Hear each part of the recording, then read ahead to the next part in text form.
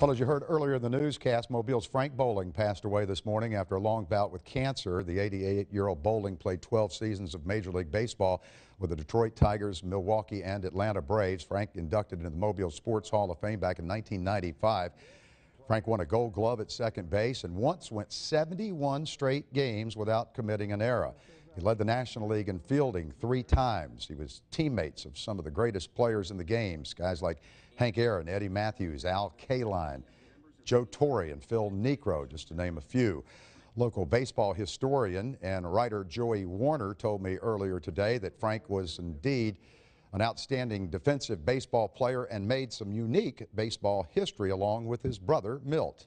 There was only 4 brothers in the major leagues that were on the same team at one time, and Milt and Frank played for the 1958 Detroit Tigers, and Milt played shortstop and Frank played second base, and that's unbelievable.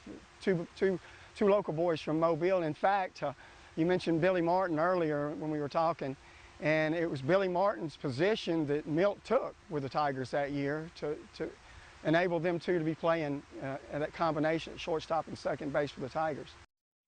Frank will indeed be missed. You can find out more about Frank's great career on Joey's Facebook page. It's called Mobile Baseball Connection.